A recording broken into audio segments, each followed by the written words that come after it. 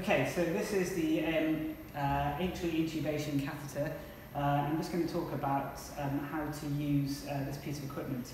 So the Aintree Catheter is used for intubating via an LMA using a fibre optic scope. Okay, so it's a 56 centimetre 19 French gauge catheter. It fits nicely over fibre optic scope, allowing you to view the airway. Okay, I'm just going to open up the airway catheter and show you what's in it. Okay, manufactured by Cook Medical. So when you open up the airway catheter, what you find are two RappiFit connectors. Okay, these two connectors, one fits to a 50mm adapter, which you can ventilate down, and the second one is a lure lock for using a jet ventilator.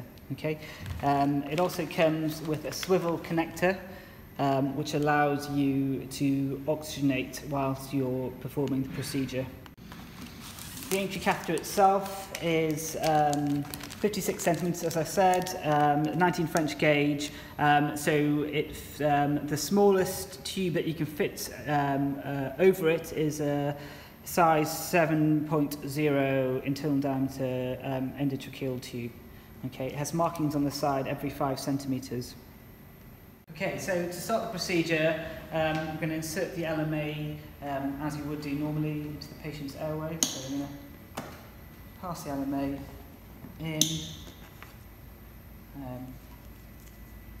inflate the cuff, and then we're going to insert or attach our swivel connector, which will allow us to carry on providing oxygenation to the patient whilst we perform the procedure. Okay, so the Aintree catheter has now been railroaded over the fibre optic scope. Okay, you can see at the end there is enough of the scope to allow manoeuvring it through the LMA into the airway. Okay, we've attached it with some tape just to help secure the scope. So now we're going to pass the Aintree catheter through the airway. So it's going to pass through the LMA. The patient can have oxygenation maintained, and it's very helpful to have an assistant to hold on to the LMA, which allows you to pass the Aintree catheter and the fibre optic scope into the patient's airway.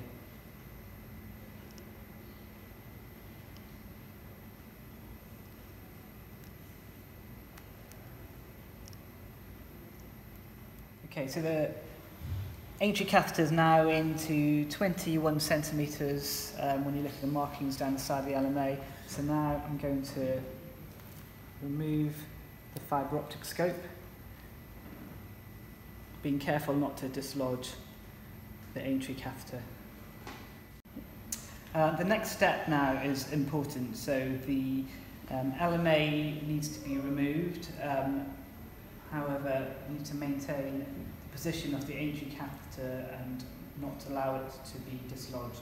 So to do this, you need to ideally have an assistant holding the Aintree catheter and then bringing the LMA out and then holding onto the Aintree catheter in the patient's mouth. Okay, this allows you to then remove the LMA. So the next step then is to pass your endotracheal tube over the Aintree catheter. Okay. Again, having an assistant to hold onto the endotracheal tube just allows you to fix the Aintree catheter in the airway.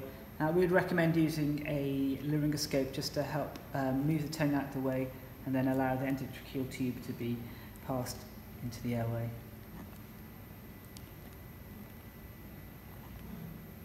Okay, and then the Aintree catheter can then be removed.